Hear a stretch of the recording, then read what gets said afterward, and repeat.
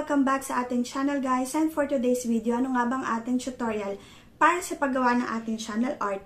Channel art is the first things visitors see when they visit your channel.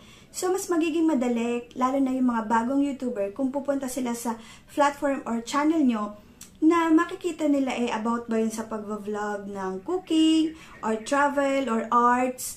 And dito sa tutorial natin, mas magiging madali dahil simpleng-simple lang po paano gumawa ng channel art. At kung hindi ka pa naka-like and subscribe sa ating channel, please do like and subscribe para ma-notify kayo sa mga upcoming videos natin. Let's start! Start na tayo guys. So kumuha tayo ng background and nung paggagayahan natin para sa ating banner image para makagawa tayo ng channel art. Punta tayo sa PixArt.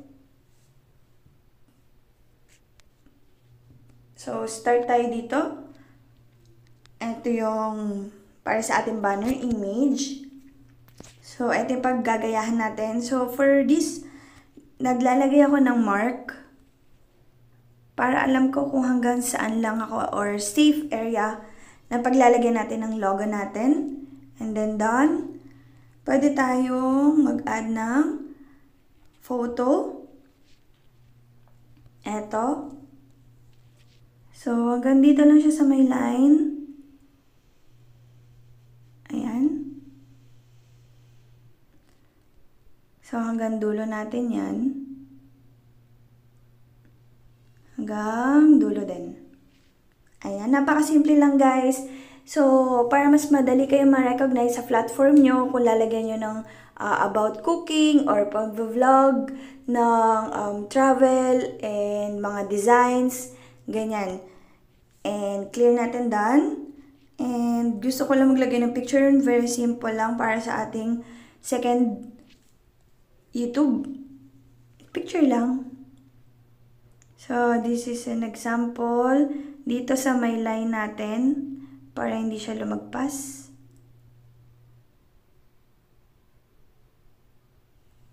Ayan.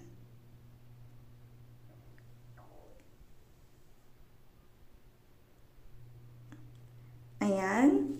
And done na natin yan. And maglagay lang tayo ng sticker. YouTube logo. So, pwede natin ilagay ito. And for this, magkakaroon siya ng pwedeng border or line. So, lagyan lang natin. Pwedeng malaki, pwedeng maliit.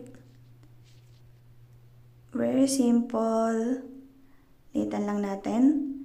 Then, lagyan natin dito sa dulo. Ayan. So, hindi lang siya lalagpas. And, okay na yan.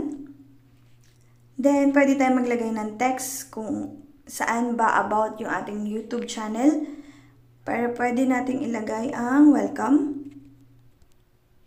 Welcome to my YouTube. And sa color, pwedeng ganito. Sa back, pwedeng ganito rin. Ayan.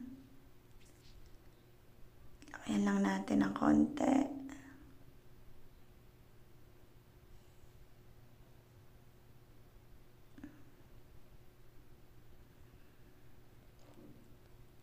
Ayan, welcome to my YouTube. And pwede tayo maglagay isa pang sticker. Subscribe.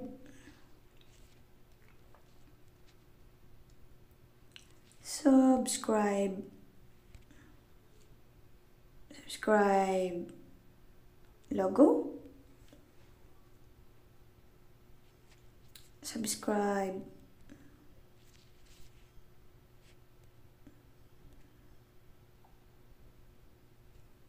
Talagay natin to. So, pwede natin paliitin. Hanggang sa magkasya siya. Ayan. So, simple lang. Ganyan lang siya kadali, guys. Kung anong gusto nyong ilagay, design, pwede. And done na. For me, done. So, save natin. Save picture, gallery, Done. So, check natin kung na-save.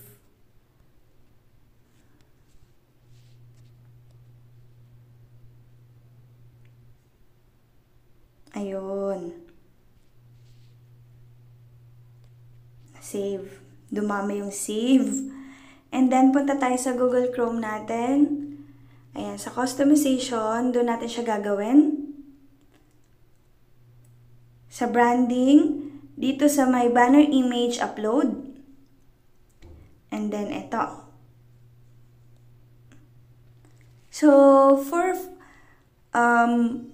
custom my banner art, ganito yung magiging design niya.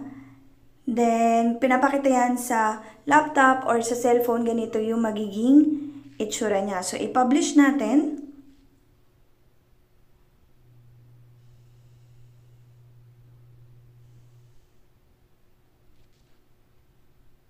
Publish. And then, try natin sa view channel.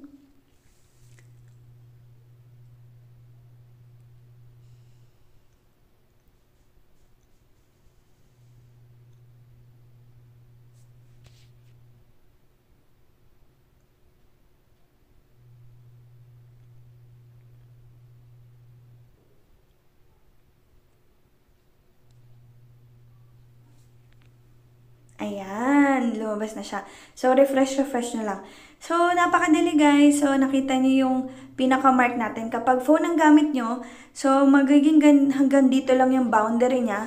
Pero kapag naman mga personal computer, so hanggang buo yung makita nyo, dulo to dulo, katulad ng ginawa natin sa ating paggawa sa PixArt. So, ganun lang guys, kadali ang paggawa ng ating channel art.